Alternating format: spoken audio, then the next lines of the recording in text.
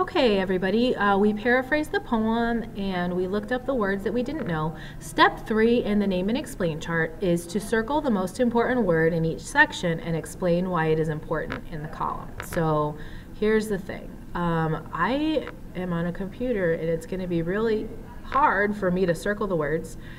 So instead of doing that, I'm going to highlight the words and then you can circle them on your paper. But we'll talk about why they're important together. So the first thing I'm gonna circle, or highlight, I guess, is raining. Oops. I just meant to do the first part, but it is raining. And I'm going to say shadow. Look at me, awesome at highlighting. There we go. And actually, I'm going to do groups of words and cheat. I'm going to say well, jeepers creepers. Okay, let's try this again. I'm going to say perfectly silent. I guess I could say silent, but I'm going to go perfectly silent and just be rogue. And I'm going to say somewhere else. Whoa, whoa, whoa, whoa, whoa. Holy cabooses. I want to highlight somewhere else. And I'm going to say empty loft, and the word skeleton, and I'm going to say arrows, a barb of wire, expulsions, and forbidding. And I'm going to hit raining again because it's repeated. And really, I'm doing this whole, look at me, renegade. I didn't even pick one word per section. Okay, so let me talk about why I picked each one.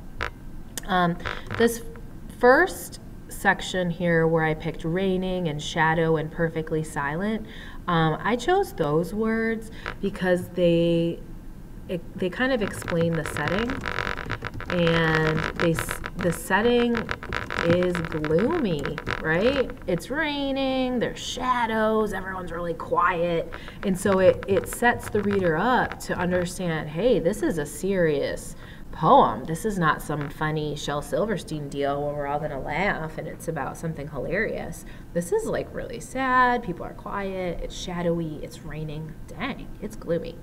And then that piece about the people who would rather be somewhere else, that feeds into that. And you know what? Who else would want to be somewhere else? Anne Frank. She didn't want to be hiding in an annex away from everything she loved.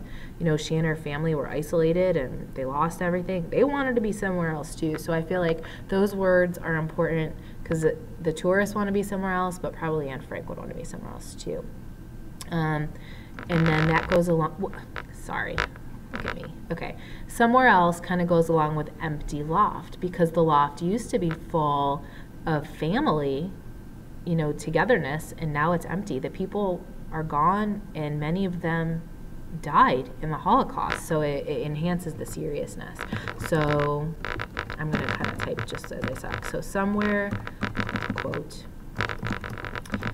look at me, somewhere else and empty loft highlight the fact that the Frank and the other people used to be in hiding and now they are gone. Most of them died in the Holocaust. Anne Frank's dad actually made it out. He lived. And the same thing, that skeleton adds to the, you know, the theme of, or I guess the idea of death. And arrows and barbed wire, these are violent words and they remind me of the horrors of the Holocaust, right? So it brings to mind everything that was so awful about what Anne Frank experienced and the expulsions in forbidding shapes. Maybe you looked up forbidding when you were doing your vocab and maybe not, but if it's not a word you know, hostile, unfriendly, dark, grim, right, these are all the L2s that go along with forbidding, and those are violent words. And then raining is important. Raining is repeated. And anytime a word is repeated in a poem, it's important because poems aren't that long. And so if the author is repeating a word, it's because he or she really wants to remind you that this idea is important. So again, we're reminded of the rain, you know, that people are waiting outside even though the weather isn't good. It's that important for them to experience what they're going to experience inside this museum. And it's also calls to mind the sadness of what they're witnessing. And then that reminds the reader of the gloomy mood and the, what do you think, perseverance of the visitors, right? They're willing to stand through the rain. Oh, hello, typing, sorry. Teachers aren't perfect, you know, we don't always type the way we should.